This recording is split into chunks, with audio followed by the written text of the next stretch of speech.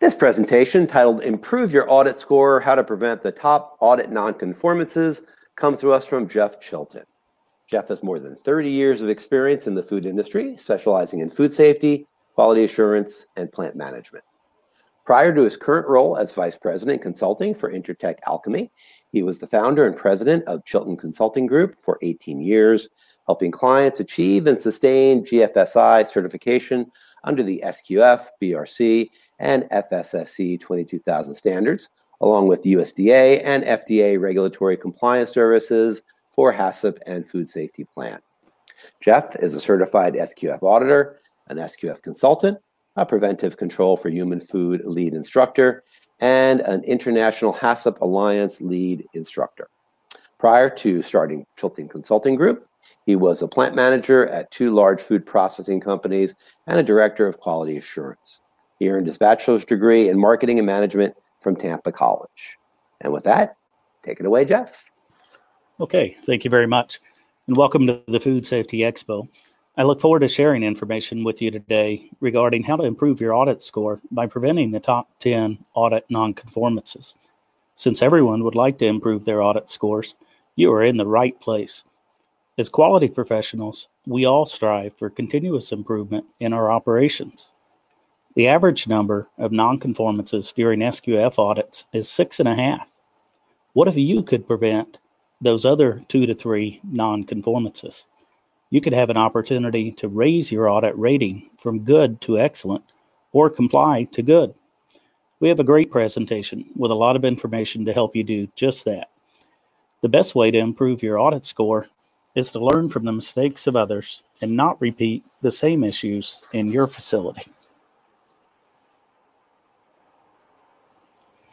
Let's quickly review what we plan to cover today. First, we will discuss the significance of the audit process and challenges associated with audits. Secondly, we will take time to discuss the top 10 non-conformances and ways to prevent them. Third, we will discuss what steps to take when non-conformances are found. Fourth, I'll share some best practices for ensuring compliance with audit standards. Fifth, we'll discuss how to prepare for audits in advance so you are well ready, along with the steps to take during and after the audit. And last, I'll quickly share about resources that Intertech Alchemy offers the industry. Third-party audits are an important component of your food safety and quality systems. Love them or hate them, they are here to stay. So you may as well make the most of it. Good audits are risk-based and help prevent foodborne illness outbreaks and product recalls. It's best to treat each audit as a learning experience to help continuously improve your food safety and quality systems. Obviously, there's a lot of pressure associated with the audits. Customers expect good scores so you can remain an eligible vendor to supply product to them. Senior management expects good scores so they do not lose business. One frustrated QA manager recently shared with me that they lost over $8,000 of their compensation package due to their most recent audit score and rating. Now that's a lot of pressure. Trends of audits are also reviewed regularly to assess continuous improvement over the years. Of course, the main goal is to stay audit ready every day. Even though the audit result may only be a small snapshot of time, it's critically important to follow the same procedures and maintain sanitary conditions the other 362 days of the year as well. There are many challenges related to do well during audits. First off, the audit standards are frequently changing. By the time you get used to one standard, it changes.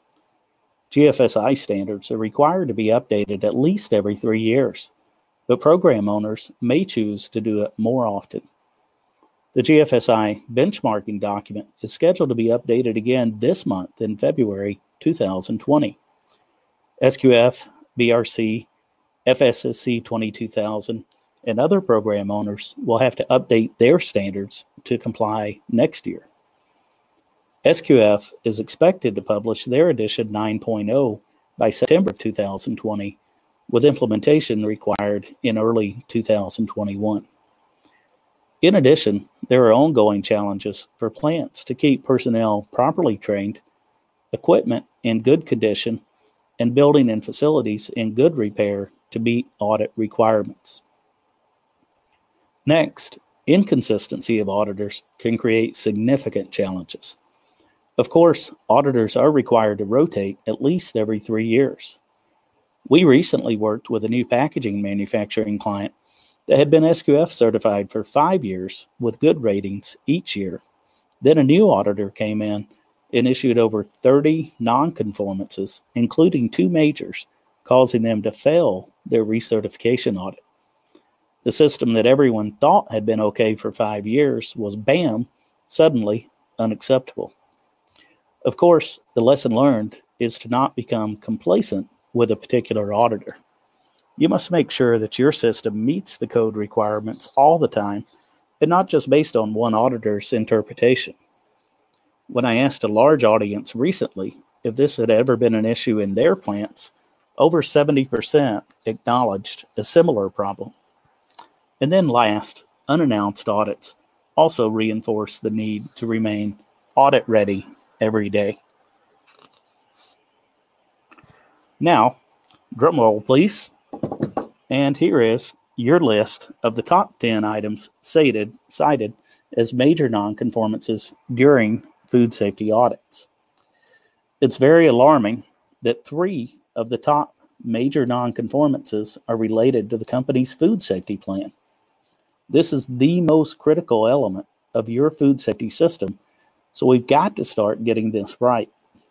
Food safety plans, or HACCP plans, must follow the 12-step process of Codex HACCP with the 5 preliminary steps and 7 principles of HACCP. This must include complete identification of all potential hazards, correct CCP, critical control points, or preventive control identification, validated critical limits, and other fully implemented procedures for monitoring, corrective action, verification, and record keeping. Food safety plans, or HACCP plans, must also meet regulatory requirements in the countries of production and distribution.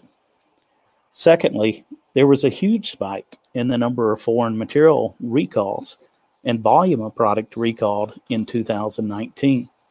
We also have an opportunity to improve our foreign material prevention programs and assure that metal detectors are properly monitored, verified, and validated as effective. There are several other notable nonconformances on this list, including pest control issues, poor sanitation, and ineffective pre-op inspections, equipment conditions, maintenance PM completion, CAPA processes, and food legislation compliance. This is a list of the top 10 items cited as minor nonconformances. You can see many of the same issues related to the food safety plan, equipment, sanitation, and maintenance. However, you can also see additional items on this list, including issues surrounding employee product handling, record-keeping issues, building and facility issues addressing the floors, walls, ceilings, and doors and window protection, and a minor nonconformance involving the food defense plan and the challenge test that has to be completed with it, at least on an annual basis. Some of the interesting takeaways from this list when comparing it to similar lists that have been issued in prior years is to take a look at what's dropped off the list and what's been added to it, along with the repeat issues that continually plague the industry. Fortunately, for those items that have dropped off the list, we have seen improvements in the programs and the implementation of those programs related to environmental monitoring, food fraud, internal audits, management review, and validation and effectiveness. Those items that are new to the list include food legislation, and there are some key requirements that have been added to the codes that require you not to only comply with the requirements of the regulations, but you also must notify the certification bodies and the program owners in the event of a recall. Additional items that were new to the list are continuing problems with floors that have been upgraded even to major non-conformances at times, and maintenance problems where typically in this area, all of the equipment may not be included in the preventive maintenance schedule, or the other issue is not following the PM programs the way that it's been written. The repeat issues that seem to stay on this list year after year after year include these issues around the food safety plan and the food defense plan, as we talked about, particularly completing the challenge test. Cleaning and sanitation is an ongoing issue to make sure that you have effective sanitation programs in place, but also that you have effective procedures in place to verify the effectiveness of the sanitation process, including the swabbing with ATP and other types of swab results to prove that it's working the way that it should. And then there's always a number of building and facility issues, particularly around walls and dust, insect, and pest prevention, which often relates to door sills in the facilities, and particularly around shipping doors.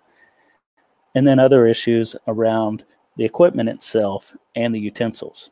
There's frequently issues around equipment with conveyor belts that are utilized on the equipment and frayed edges on the side of the equipment, or other issues with the equipment that could potentially introduce a foreign material contaminant.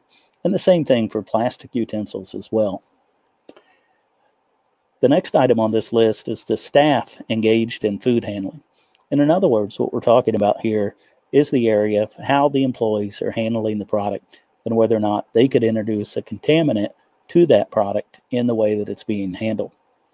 And then we'll be talking in more detail about the detection of foreign objects and making sure that you have effective foreign material control procedures in place, and also able to detect those foreign objects in the event they enter your production stream. And then there's ongoing issues with record-keeping requirements and making sure that you have employees trained to properly fill out records in a complete, accurate, and timely manner. And then last, issues around pest prevention, which it's now called. It's not pest control, but now we do call it pest prevention to make sure that we're doing all the actions that are necessary to make sure that we keep pests out of our food processing facilities. Over these next few slides, I want to take a little bit deeper dive into these areas that are causing the major non-conformances. So let's start with the food safety plan. Again, we talked about the food safety plan being the most critical part of your food safety system, and it's also one of the most critical parts of your audit criteria as well. So let's take a look at some of these individual details that need to be addressed as part of your food safety plan. And it all starts with your HACCP or your food safety team and the individual that you've identified to be able to manage that process. You should have a list of your HACCP or food safety team members that includes not only the names of the individuals that are serving on the team, but also their title and their experience and the training that they've received so that they can make meaningful contributions to your food safety plans. This team should also meet on a regular schedule, at least quarterly, with documented minutes of those meetings, and more often if necessary, if there are issues within the facility. And then let's look at the components of what has to be included in your HACCP plan or your food safety plan.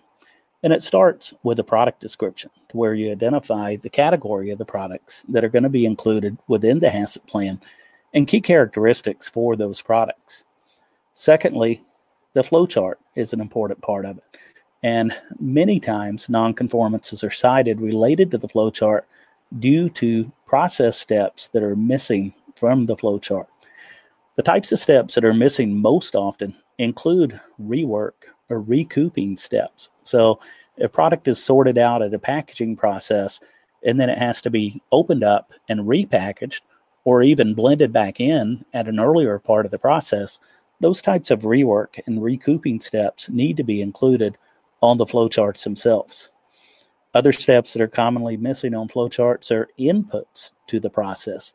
So things such as ice, water, CO2, and even gases that may be used during the packaging operation, such as nitrogen for gas flush packaging, all of these need to be included on the flowchart. The next major step of your HACCP plan would be your hazard analysis. And the most often known problem with the hazard analysis process is not identifying all the hazards that could be associated with the process itself.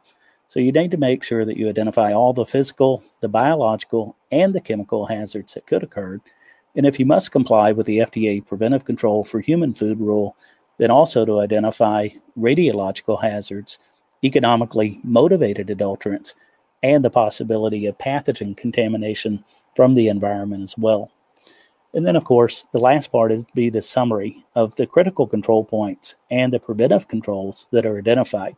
So in the summaries of these procedures, it would include all of your implementation procedures for the critical limits that have been identified, along with the monitoring, the corrective action, the verification, and the record-keeping procedures that are required to be a part of the process itself. The last issue that we frequently see with the food safety plan is improper validation support. So you definitely need to have supporting scientific documentation in place to be able to support the critical controls that have been identified, the types of hazards that have been identified, and also the critical limits to show that they're going to be sufficient to control those hazards that have been identified. And then the last few things to consider related to your food safety plan would be making sure that your employees are ready for interview processes. So you can always count on an auditor asking to interview any employee that has direct responsibility to monitor or verify a critical control point or a preventive control. So therefore, you want to make sure that they can adequately demonstrate how they do their job and answer any questions that the auditor has competently as well. And then for the CCP records, to make sure that they're filled out in a complete, accurate, and timely way. And then last, of course, you have to do at least an annual reassessment of your food safety plan. And it's often recommended to have a third party involved in that process to make sure that you don't overlook anything internally. The next major program that we want to talk about briefly would be pest prevention. And it's critical to eliminate pest activity within our food processing plants. And when we're talking about pests, it's not just rodents, although certainly that could be a major concern, but there could be other types of pests that could be an issue as well. And this could include ants, flies, spiders, Indian meal moths, birds, or even other insects as well. And as you noted in some of the minor nonconformances, you did see one of the most cited minor nonconformances was related to SQF code 11271 for bad seals around doors, windows, and exterior openings. So if we're going to do a good job to actually prevent pests and not just control pests within your facility, it's critically important to make sure that we have effective seals that'll keep pests out of your processing plants. The last area that I would really encourage you to take a look at would include the warehouses. And as an SQF auditor myself, when I go into SQF plants to do audits themselves, then I'll frequently go to each of the corners of the warehouses and look up and down those corners all the way from the floor to the ceiling with a good flashlight. And oftentimes we see issues with webbing in the corners and insects in those areas too. So you want to make sure that your master sanitation schedule covers those areas to make sure that you have an effective process in place to clean those on a routine basis and have proper documentation that the cleaning was actually done. And these are all steps that you can take to make your pest prevention program more robust and to help avoid these types of nonconformances in your facility. The next major program to talk about would be our cleaning and sanitation programs, which is a fundamental part of your food safety system as well. So within your written sanitation program, we do have to have processes in place to define how are you going to clean your facility, including what methods you'll use to clean specific pieces of equipment and what type of chemicals and sanitizers will be used on that equipment itself. The written program should also talk about who's going to perform those pre-op inspections to make sure that someone is checking the equipment to make sure that we actually do have clean food contact surfaces and environmental processing areas as well. And then last, for those areas that are clean less than daily, then we need to make sure those are addressed in a master sanitation schedule that defines the frequency of the cleaning and then make sure that you document that cleaning that has been performed on schedule.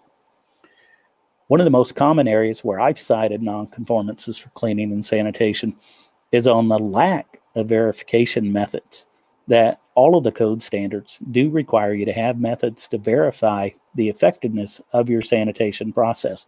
And typically this should go above and beyond just visual inspection of the areas themselves. So you would want to include some type of verification methods for ATP testing, which may give you immediate results to be able to show whether the surface is clean or not, but also APC for aerobic plate count, to where you could actually get a quantified number for the amount of bacteria that may be on that surface, and also environmental testing programs in place too for light zones 2, 3, and 4 for non-food contact surfaces, processing environments, and even non-processing environments to make sure there's not an issue with environmental pathogens. Other types of non-conformances that are often related to cleaning and sanitation are around chemical control and handling. And I can't count the number of non-conformances that have been cited due to finding a empty bottle of chemicals with no labels, or a bottle that actually contains chemicals, but it doesn't have a label on it to identify what type of chemical is inside the bottle. And not only just a spray bottle or a container, but even some of the foaming equipment and some of the other issues that can contain chemical as well. So it is critically important to make sure that you have all chemicals properly labeled at all time, and that ultimately you maintain your sanitation records for the master sanitation schedule and also for your daily pre-op inspection records.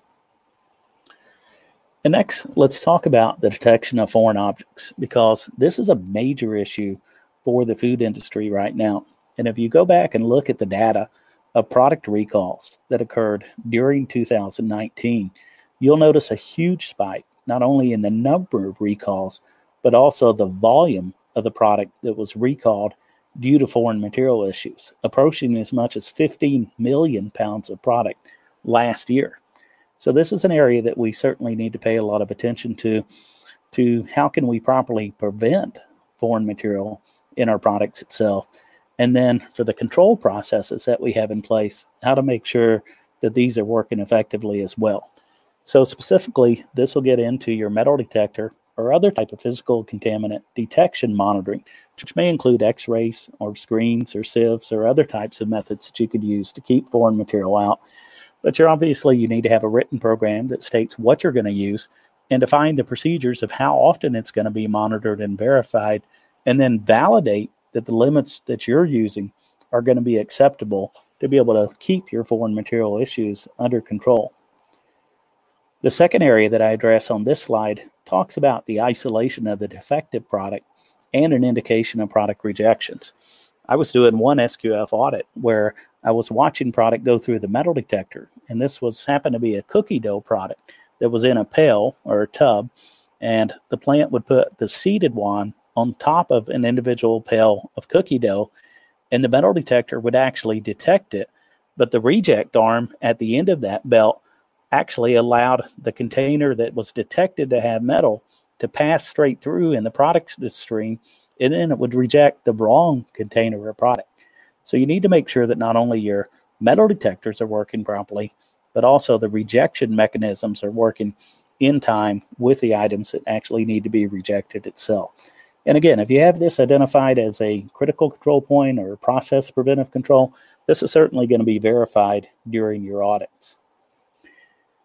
Last, I would take a look at the employee competency to be able to demonstrate those tests. Make sure that your employees are well trained and that they're able to show the auditor exactly how to do the test that's in compliant with what your written program requires, and also that they're able to document the results of that test properly.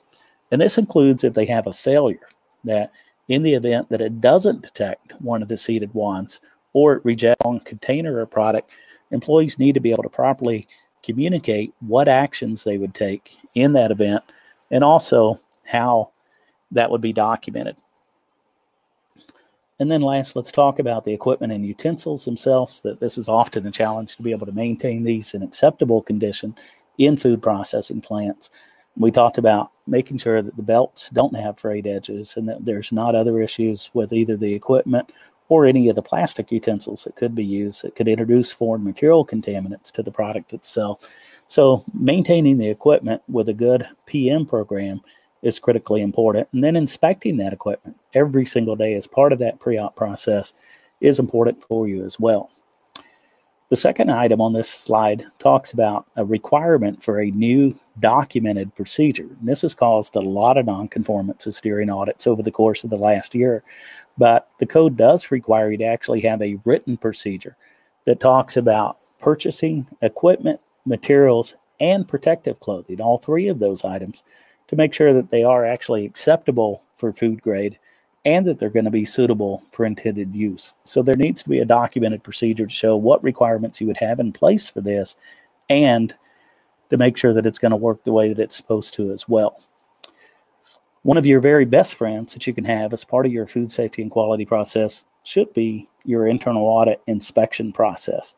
And that should help address the facility itself for the building and the repairs, and along with the equipment and the utensils, in addition to the way that the employees are handling the products, to make sure that they're complying with good manufacturing practice requirements, product handling, and product labeling requirements.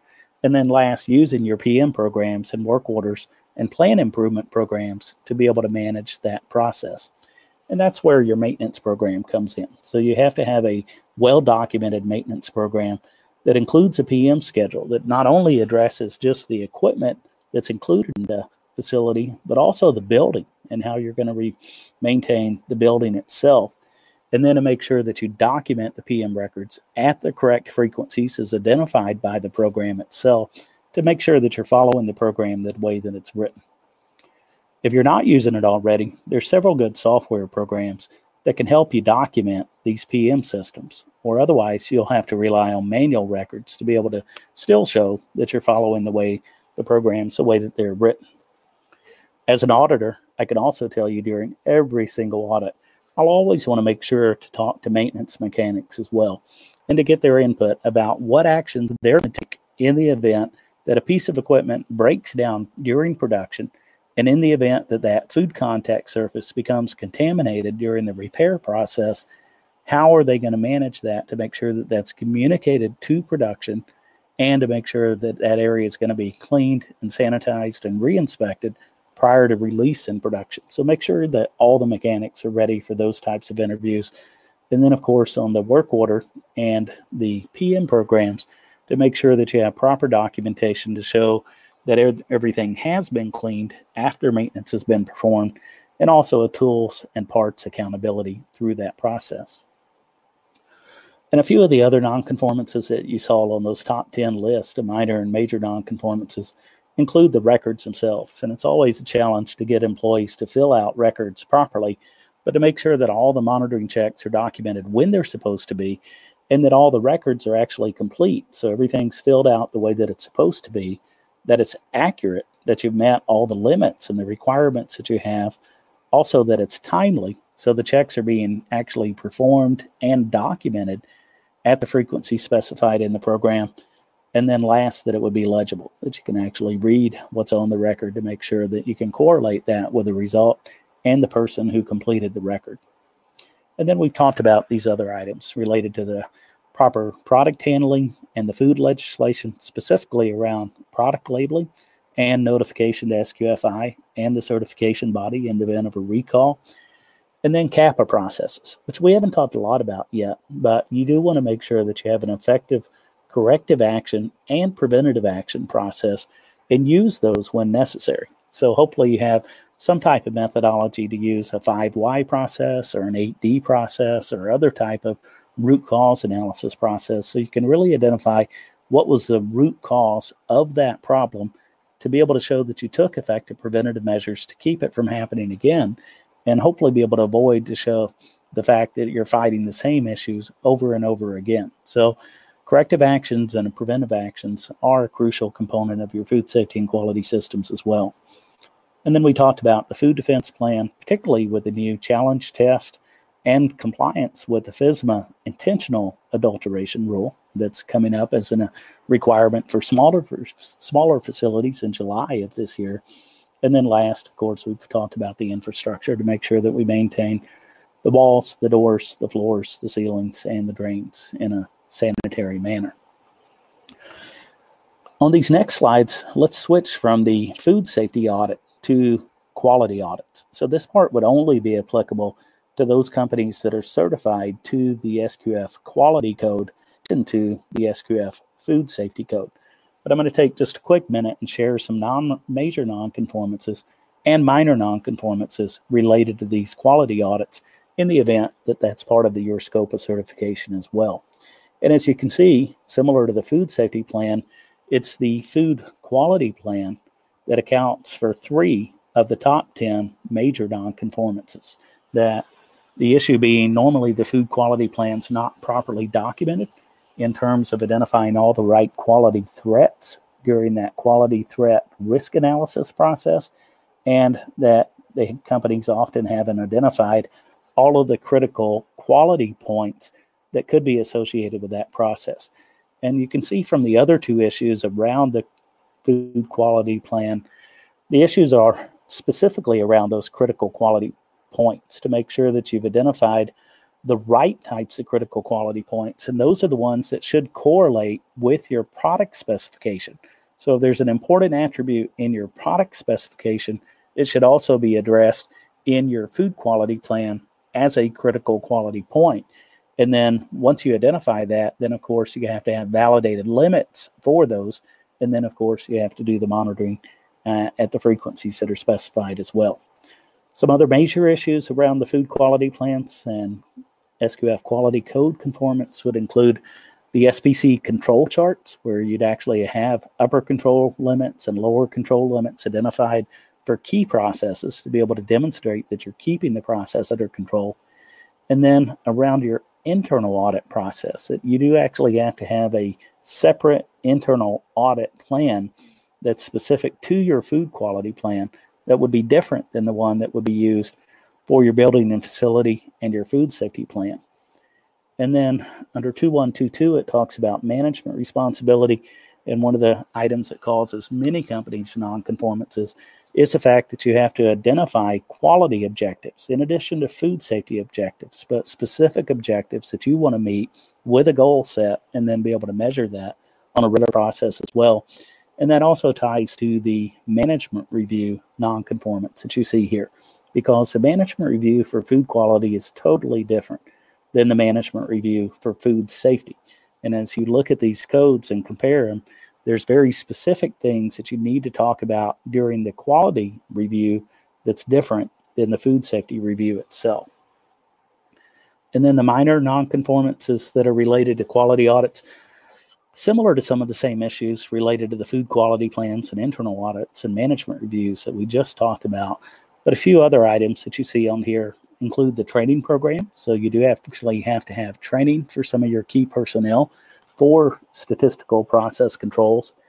And then this one under 2411 talks about customer requirements.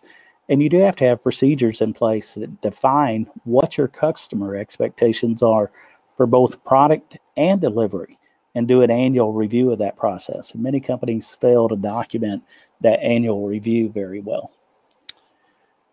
And then last on this list would be the food fraud vulnerability assessment. And in this case, you would have to address potential food fraud hazards, not only from a food safety standpoint, but also those that could create an economic adulterant in your supply.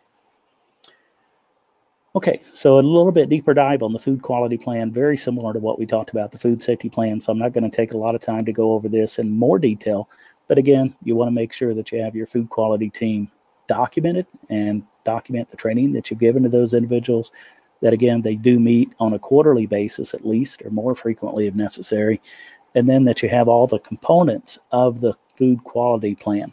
And notice instead of a hazard analysis, we call this a quality threat risk analysis. So you have to address all the potential quality threats to the process as part of that document, and then ultimately identify your critical quality points from there, and then make sure that you're completing all of the records.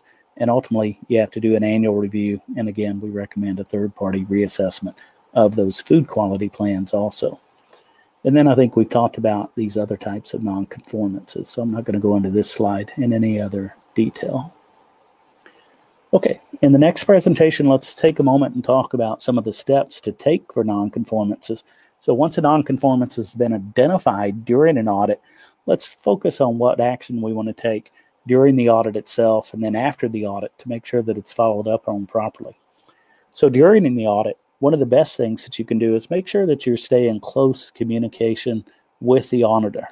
And if an auditor does identify a non-conformance, make sure that you both clearly understand what the nature of the non-conformance is.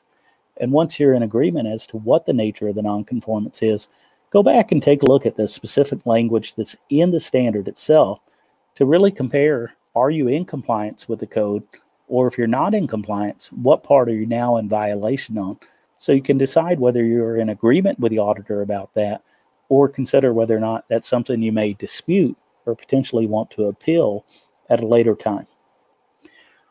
Whenever a non-conformance is identified, it's always wise to take pictures of those non-compliant areas. This would be you as a company and not allowing the auditor to take pictures, but you would want to take a picture of the before condition and the after condition, and that's a great way to be able to include those pictures with the corrective action response to be able to show that the issue has been resolved.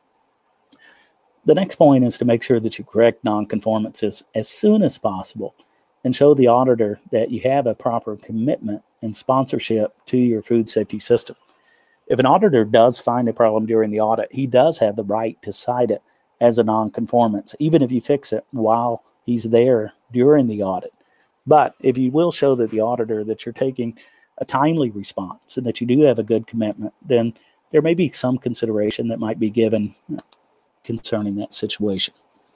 And then last, I would encourage you to ask the auditor for an exit meeting each day after each day of the audit to make sure that you're in agreement, that you understand the results and you understand what type of non-conformances have been identified, and then ultimately what type of ratings may be assessed during the final exit meeting.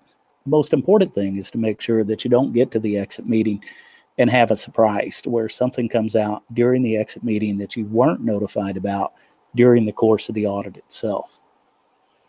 And then after the audit, you do have typically a 30-day window of time to be able to submit the corrective actions to the non-conformances that have been identified. So during that period of time, you want to work not only just by the QA manager by themselves, but actually work with your entire food safety team to determine what are the appropriate corrective actions to take for each one of the non-conformances that have been identified.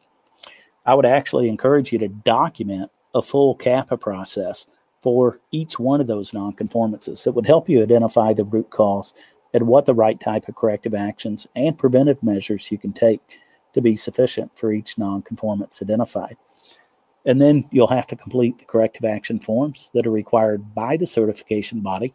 And as part of that, you can upload your completed CAPA documents along with the pictures that you've taken.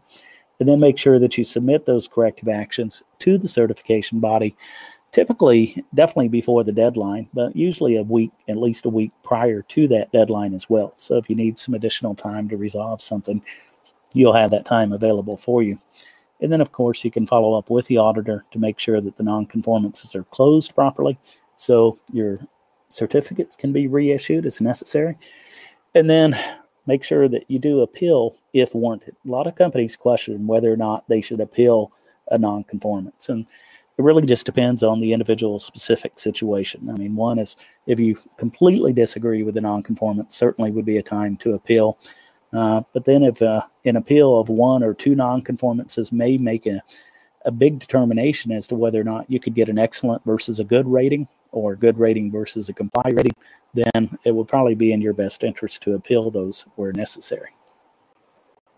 Now, in this next section of the presentation, we're going to talk about best practices for ensuring compliance.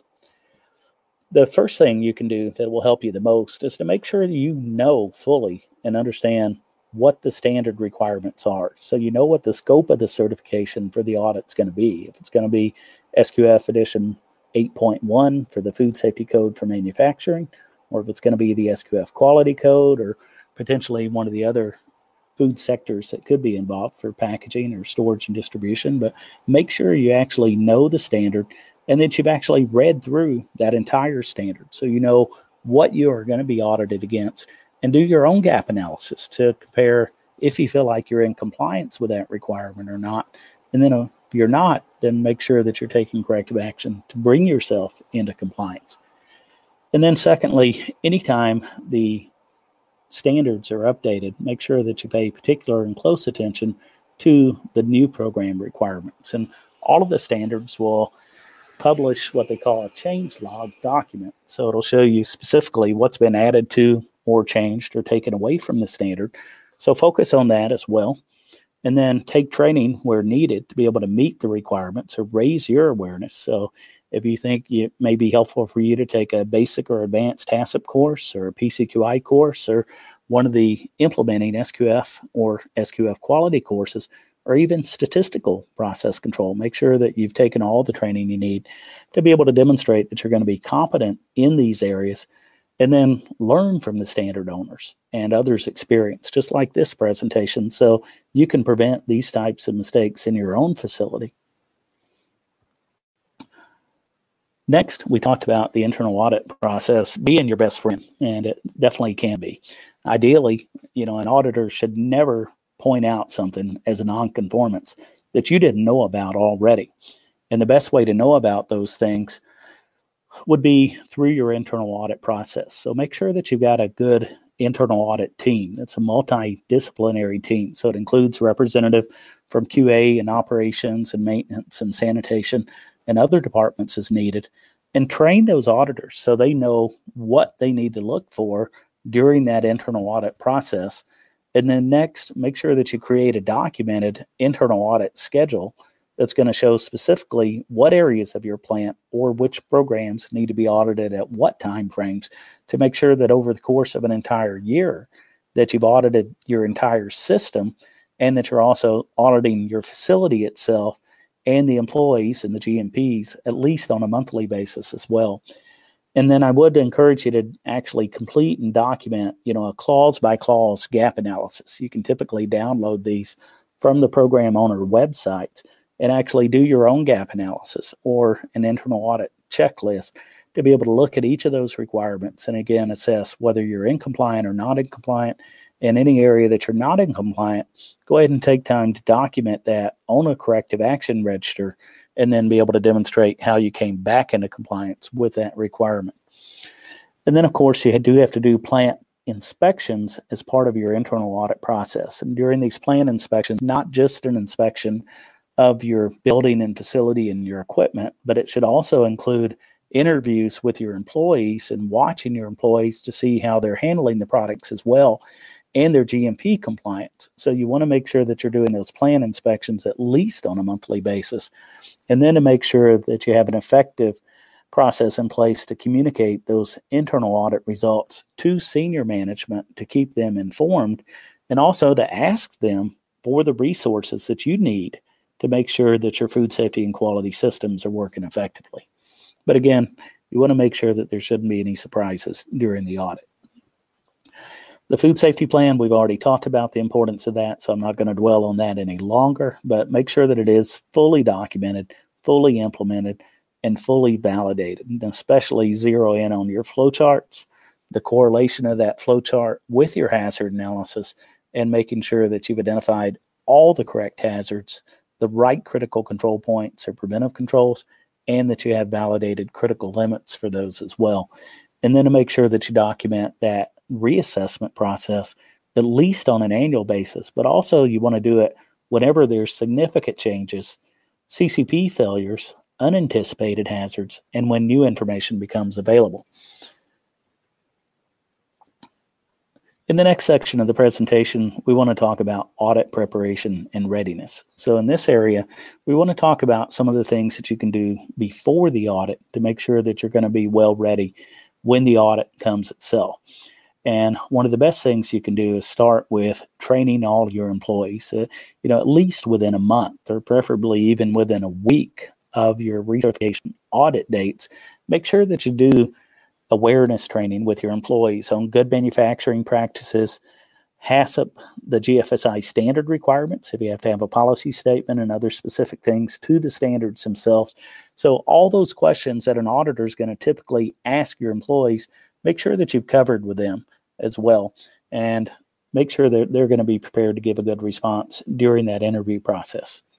In addition to that, I would conduct a HACCP or a food safety team meeting at least a week prior to the audit, so all the members on that team are also prepared for interview questions so that they can answer questions about why did you identify particular types of hazards, where are the CCPs or the preventive controls, and what type of monitoring you have. So each member needs to be prepared for an interview to be able to explain what their role in the process is. And then third, you want to make sure that you're doing a very detailed plant inspection that includes not only, again, the building and the facility, but also the equipment, the employees, the sanitation, and the maintenance issues to make sure that they're properly identified and corrected prior to the audit. And if you have any unused equipment, I would take that out of your production areas. So the less there is to inspect, the less opportunity there may be for a problem. And then schedule your pest control operator the day prior to the audit to make sure there's no unexpected pest issues. And then, of course, check in your storage areas and be able to schedule projects during the days of the audit that's going to have minimal waste and ease of processing. So another key component of getting ready for the audit is to coach your personnel. And this is one of the things that we do with all of our consulting clients to really help them demonstrate commitment to their food safety system and the competency of all the employees that are involved in this process. So you know that the auditor's going to talk to your QA technicians. You know they're going to talk to your CCP or your preventive control personnel. And you know they'll talk to certain line operators and supervisors, maintenance, sanitation, receiving, and shipping. So you want to make sure that you have all of those employees ready to competently explain their responsibilities and to be able to show how they fill out any forms that they complete as part of that job. So put yourself in the role of the auditor and do some mock interviews with your employees and make sure and get that they understand those responsibilities and that they can communicate them properly and that they become comfortable with the interview process itself. So ultimately, you want all of your employees to be able to understand and explain what is being audited, what are their requirements, especially around GMPs for when do they wash their hands, when do they change their gloves, how do they handle their products, and then those job-specific responsibilities as well. And then a few key tips for during the audit itself is you should demonstrate proper sponsorship and actually have a formal entrance and closing meeting with the auditor and with attendance by the senior management there to communicate their commitment to food safety and each of the departmental managers. And that way the auditor can start to develop a relationship and know who he's going to be talking to or she over the course of the audit process. And then make sure that you run lines at appropriate speeds so you can handle the product properly. And one of the key tips is actually we encourage clients to have an advanced team inspecting ahead of the auditor. So you're going to have an audit team that's going to include the auditor, the QA manager, probably a maintenance supervisor as well at a minimum. But even going ahead of them, you should have a small multidisciplinary team that's, walking one or two departments ahead of wherever that auditor's going to put out any last minute fires that could be coming up to help head off some of those problems that you possibly can. And then you do want to have the QA, the operations, the maintenance, and preferably even a sanitation person that can actually walk with the auditor during the audit itself and then address any issues that may be identified during the audit. And then make sure that you have all the proper product handling and allergen handling and labeling in all areas ready to go. And another good tip is just do not allow contractors in your plant on the day of the audit. It's one of my worst audit experiences with one of our consulting clients was when we started the audit in a receiving department and a contractor comes walking through the receiving door, no hairnet, no clothing, cup of coffee, open cup of coffee in their hands, and then the audit just kind of went downhill from there. So, if you can avoid having contractors in the plant, then that would be even better. And again, remember to take pictures and details of any nonconformities that are identified. And the very last thing I want to do real quickly is just share a few Intertech Alchemy resources that may be available and helpful to you. Of course, Alchemy is best known for our training platform, and the training platform gives you a great library of both food safety and workplace safety courses that you can provide to your employees to meet FDA, USDA, and regulatory requirements and audit requirements. And it's delivered in a very engaging way where each employee has a remote in their hand and they have to answer questions throughout the training to demonstrate the effectiveness of the training. And the Alchemy Manager system helps you electronically manage all of those training records that are so difficult in many companies. And you can use the other Alchemy solutions, including our coach application, digital signage, and huddle talk guides and posters to be able to reinforce those concepts. And the Alchemy Manager system will keep all of those records for you in place as well. And then last, of course, I'm the vice president of our consulting. I'm very proud of our consulting team, that we have a great group of individuals all across the country that work throughout North America to help clients with their needs for regulatory compliance with FDA and USDA, and then also for GFSI compliance to either become initially certified, but also to sustain and continuously improve their certification as well. And then to do any type of food safety training that you need, that we can either do instructor-led training on site at your facility itself, or we also have the Alchemy Academy available for our e-learning platform for all of those types of courses that you may need to take as well, including PCQI, Basic and Advanced HACCP as well, and many other courses, including internal auditor courses.